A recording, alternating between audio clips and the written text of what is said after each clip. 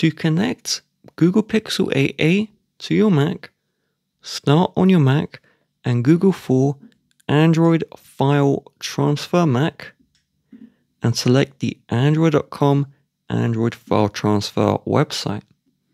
We first need to download and set up the Android File Transfer, and this is free. Then on your Pixel, we're going to open the settings and you're going to scroll to the very bottom until you see About Phone.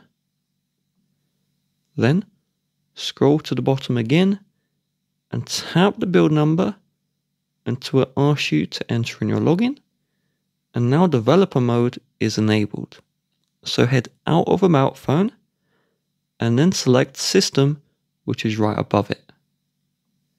Scroll all the way down and select Developer Options. Now carefully scroll down and we're looking for Default USB Configuration. So this page is quite large and we see Default USB Configuration. Tap into this one, and by default this is set to no data transfer. You must set this to File Transfer / Android Auto. Now connect one end of your Pixel 8a charger to the computer and then connect the other end to your Pixel 8a. And if this doesn't work, your cable doesn't support data transfer, so you just need a new cable which does support data transfer.